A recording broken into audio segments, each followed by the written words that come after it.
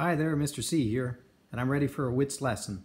I've got my WITS wristband on and my WITS badge, and today's story for WITS is called Mookey the Monkey Gets Over Being Teased. Remember, WITS stands for walk away, ignore, talk it out, or seek help. In the story of Mookey the Monkey Gets Over Being Teased, Mookey is not a typical monkey because he's hairless. One day, while walking home, Mookey learns some valuable strategies from wise adults who help him deal with classmates who tease him. Has anyone ever seen a monkey before? What did it look like? Look at the cover of the book. What is different about Mookey?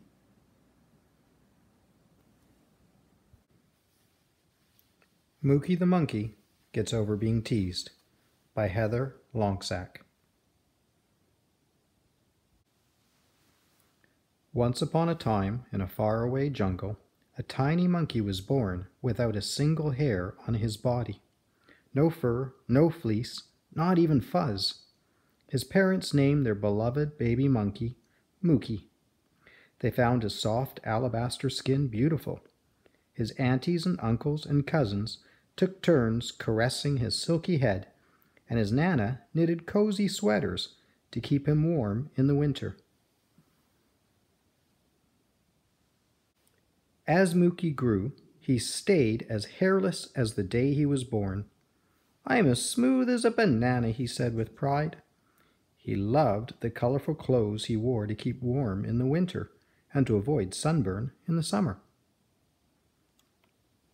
On his first day of school, Mookey picked out his favorite jungle outfit.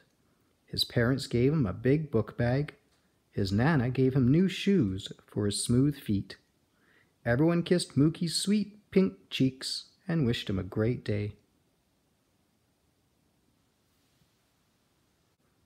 But things didn't work out so well.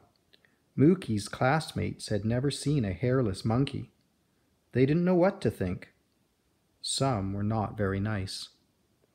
On Monday, Morton Mongoose called him Baldy. On Tuesday, Tristan Tiger just stared. On Wednesday, Wilhelmina Warthog pointed and giggled. Every day they teased Mookey, and soon he stopped loving the very thing he once loved most about himself. "Why do I have to be different?" he thought. "It's not fair." And then he had an idea. Why do you think Mookey's classmates tease him?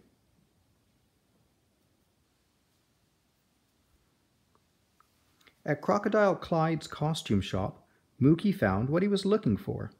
The next morning he arrived at school as furry as everyone else. But soon it didn't seem like such a good idea.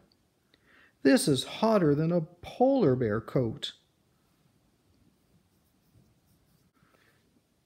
Gluing fur clippings from Beatrice Baboon's beauty boutique didn't work either. At Paulina Porcupine's Potions, Mookey bought a bottle of potion number 114, which Paulina said would help grow hair.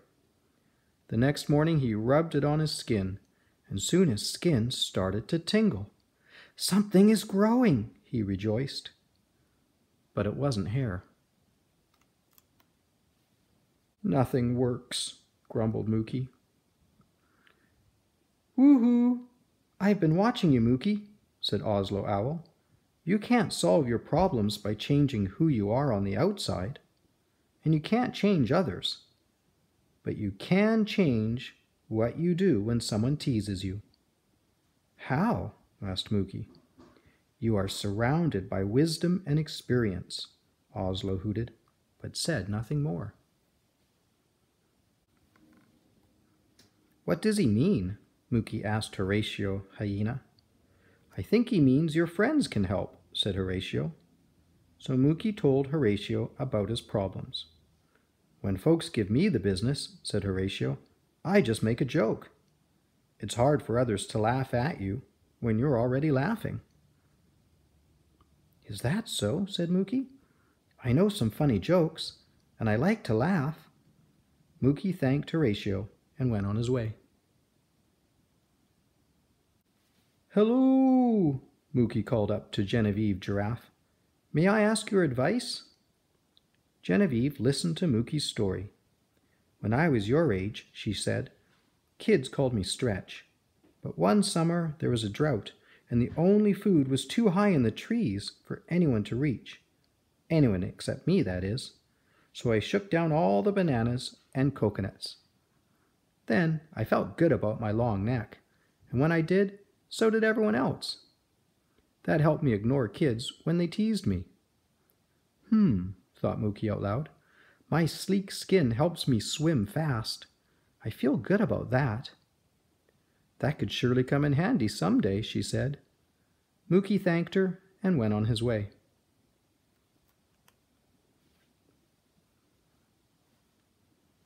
Sigmund Sloth dangled sleepily overhead.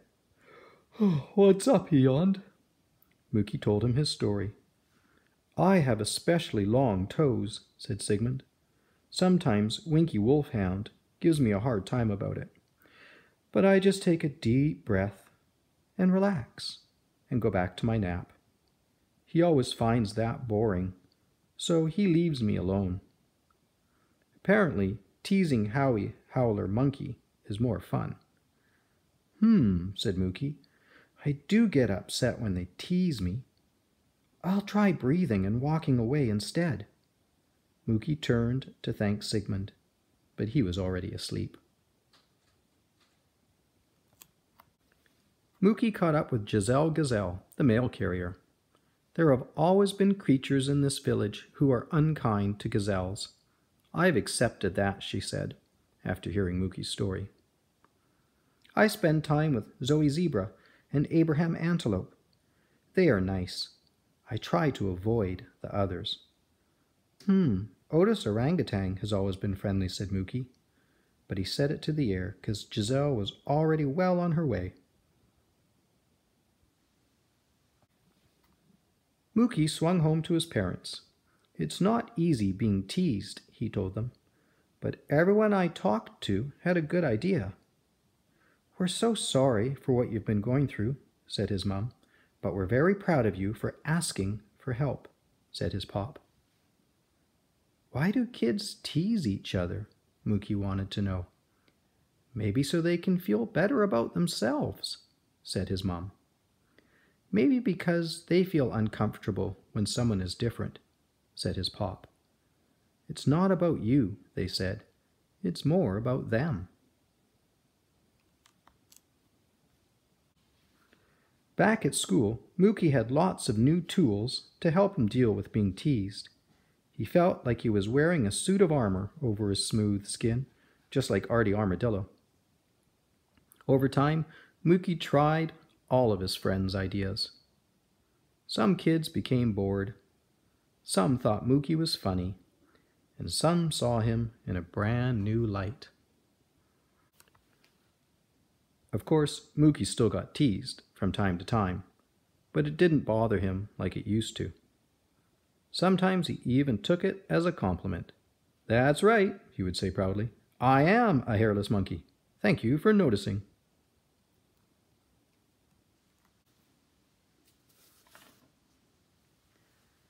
Does Mookey's family see Mookey as different or strange because he is hairless? Why do you think that is? Have you ever been teased before? How did it feel? Why do children tease each other? Sometimes children are trying to be funny. Sometimes they're being mean. Sometimes they're uncomfortable when someone is different and they don't know how to include them. What does Mookey do to try and stop the teasing? He tries to grow hair. He wears a monkey costume. He glues fur clippings to himself. He buys a hair growing potion. Mookey gets some good advice from his jungle adult friends about what to do the next time he gets teased at school. Do you remember what they tell him? They tell him, use humor. Look for what is positive about being hairless. Take some deep breaths and walk away. Spend time with those who care about you. What was Mookey good at doing because of his exceptional appearance? He was good at swimming. The next day, when Mookey returns to school, the author says that he felt like he was wearing a suit of armor. What do you think is meant by that? Okay, it's time to answer some WITS questions about the storybook. Well, that's the story of Mookey the monkey gets over being teased. Now, here's some activities you can do to fill in some extra time. Name all of the various animals mentioned and then draw them in a book. Do you remember them all?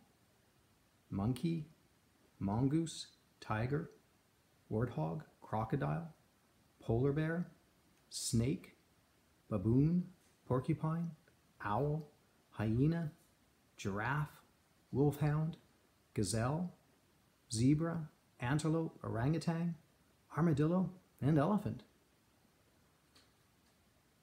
What advice would you give to Mookey? Maybe write some down. Draw your favorite animal.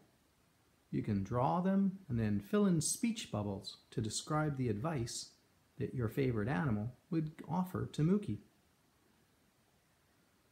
Draw a picture of your favorite coping technique from the story for dealing with being teased. Maybe draw seeking help from an adult, or making a joke, or taking deep breaths and walking away.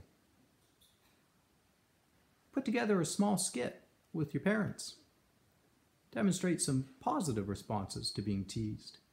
Maybe you could do a little skit on ignoring the teasing, or talking it out, or seeking help. Have fun with it. Thanks for joining me with this WITS book.